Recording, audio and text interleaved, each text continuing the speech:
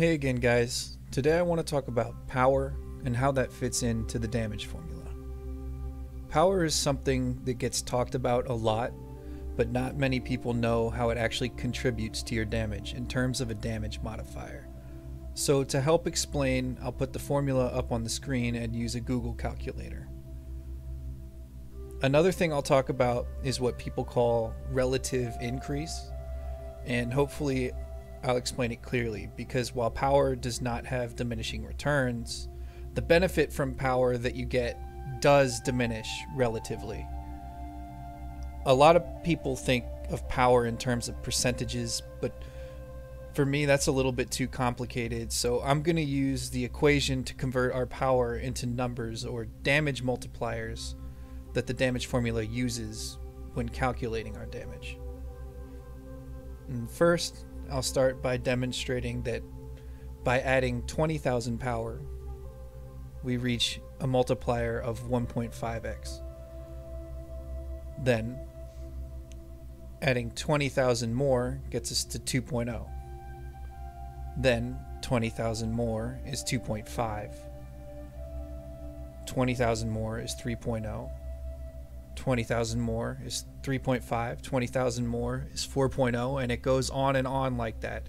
Every 20,000 power you add is worth 0.5 added into your damage multiplier. So power does affect your damage in a very consistent way.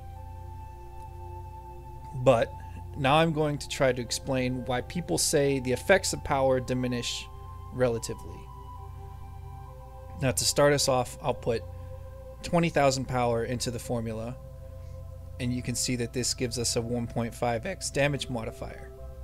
By adding another 20,000 power brings us to 2.0x, and now we're doubling our damage. So basically it's taken us 40,000 power to double our damage with a 2 times modifier. Well, next I want to double that again with a 4 times modifier, but as you can see, it's going to take us a total of 120,000 power to get that.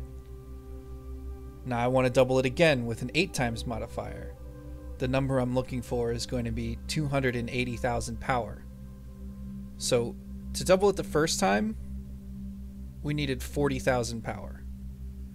To double that, we needed 80,000 more power for a total of 120,000 power. And to double that, we needed to add 160,000 power for a total of 280,000 power. So in order to continue doing twice as much damage as we were previously, we need to continue adding twice as much power. You can think of it like driving a car.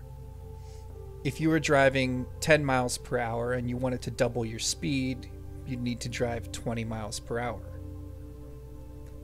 If you want to double your speed again, you need to drive 40 miles per hour. And to double that, you need to drive 80 miles per hour. And to double that, you need to drive 160 miles per hour.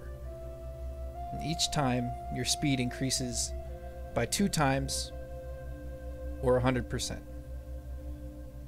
So, if you were to now speed up from 160 miles per hour to just 170 miles per hour, would it really feel like that much?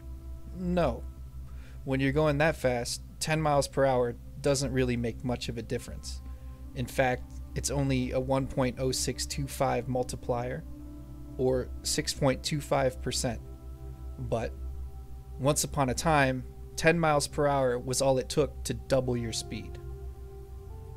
So, as we can see, at high speeds or high power, relatively 10 miles per hour or 40,000 power doesn't feel like so much anymore.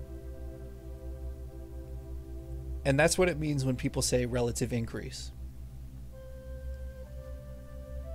Okay, I was going to go into weapon damage today and how to compare your current weapon damage to weapons you might be looking at in the future, but that will have to be in my next video since I'm worried that this is already a little too much information to digest or just deserves its own video. So now we've covered buffs and how they work, armor pen and defenses ignored, combat advantage and crit severity, and power. I'll have links to the previous videos in the description, and I'll do my best to add any future videos down there as well. Again, thanks for watching, and I'll see you soon.